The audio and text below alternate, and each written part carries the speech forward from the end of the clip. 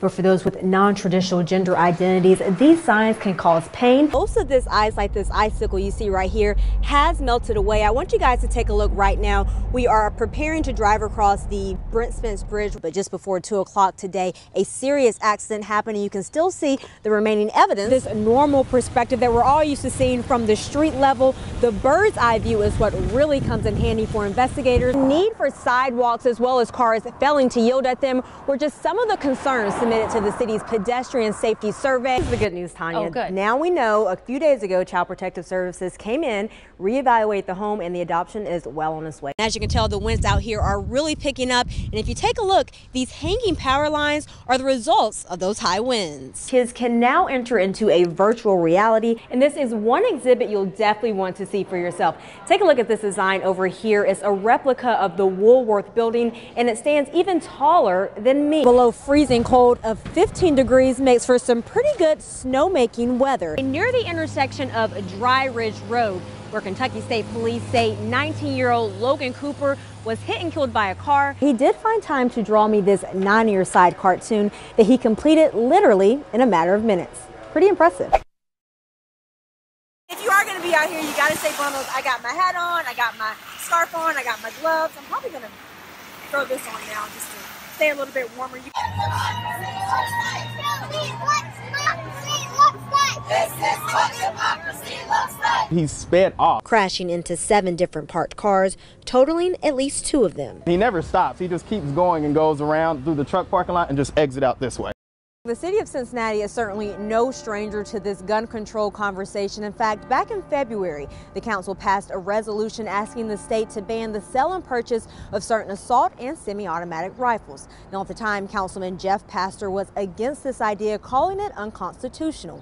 Well, today he proposed his very own gun control proposal, and he's calling it the Keeping Cincinnati's Safe Act of 2018. It's time for us to change the conversation. And Cincinnati City Councilman Jeff Pastor is hoping this conversation could save lives. It all started when Pastor took a look at Cincinnati Municipal Code and noticed a red flag. With my staff, we researched it and we said, wow, this does not exist. Then he began drafting an ordinance to change that. His proposal would prevent any person convicted of menacing by stalking, domestic violence, or violating a protection order unable to legally carry a gun.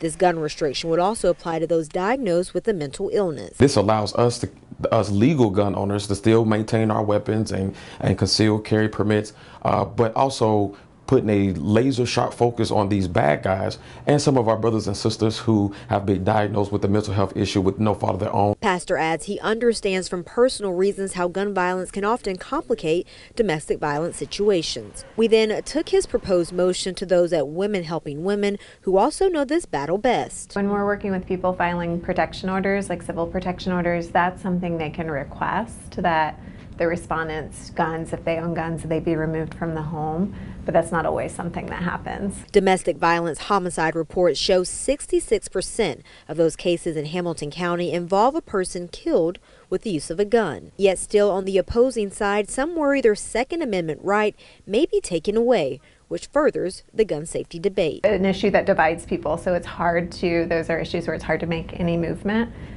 So I think we're just excited locally that that people are caring and wanting to take steps. When everyone seems to be, optimistic that this is something that is trending in the right direction. If you take a look along Sussex Avenue here in Mount Washington, you might notice something's missing. There's no sidewalks. So Madeline Gerker and her brother and sister, who walk to and from school each day, say they have to improvise. We usually walk beside the street. And they also have to be aware of any speeding cars, on top of dealing with the crumbling road. There are a bunch of cracks that sometimes all 3 of us were tripping on. So this 9-year-old took things into her own hands, starting with a letter. Dear Mayor Cranley and City Council, I am writing to you because we need a sidewalk. In her message to City Council, she cites just a few of her safety concerns. A couple of months ago, my brother, Henry, almost got run over by a bus. Madeline has even created her very own slogan, no sidewalk, no safety. Madeline's very mature for her age. We're very proud. I think she's very proud of herself that we're getting a chance to make this happen. Madeline's dad says for years the overall plan was to make the neighborhood more walkable, but so far he says not much has changed. A lot of people do recognize that kids are walking and slow down, but there's just as many that don't. They'll just get over farther to the side, but they don't slow down at all. Already, the city has allocated $500,000 for pedestrian improvement projects in dozens of Cincinnati neighborhoods. That includes projects like new crosswalks, adding flashing lights to existing crosswalks, as well as warning paddles like this. But in the case of sidewalks, some say there's still more work to be done. The neighborhood stretches much beyond here. There's all kinds of kids that walk to school, not just our family. Please help me get a sidewalk. Sincerely, Madeline Gerker. The emergency call comes in. ASAP. A lot of debris coming down. And these Cincinnati firefighters are getting suited up. It's all part of a series of training sessions that help prepare them for the real deal. It's the worst case scenario training, but it's also routine training on what we should be doing all the time. That means following Mayday procedures, Anybody in there? improving decision-making and communication for crews that are first on the scene, and pair that with plenty of repetition. It's good to run through all those scenarios beforehand, so then your muscle memory kind of kicks in and a really chaotic scene becomes less chaotic. Similar to the chaotic scene that claimed the life of firefighter Daryl Gordon in March 2015. Following his death, the Cincinnati Fire Department took note of what went well. I want everybody out. We're going defensive. And what could be improved. Training is how we're going to save our people.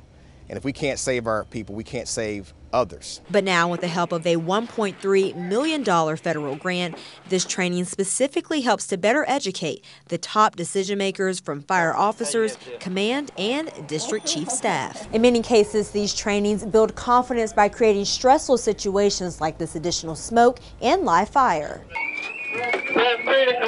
Just like firefighters may encounter while trying to rescue one of their own or even a civilian during a fire. Okay, stay right there. Go through the scenario and then okay, I could have improved this, I could have said that, I could have shared this kind of information. Critical evaluations that in the end could be life-saving. Briana Harper. Thank you guys so much. 9 on your side.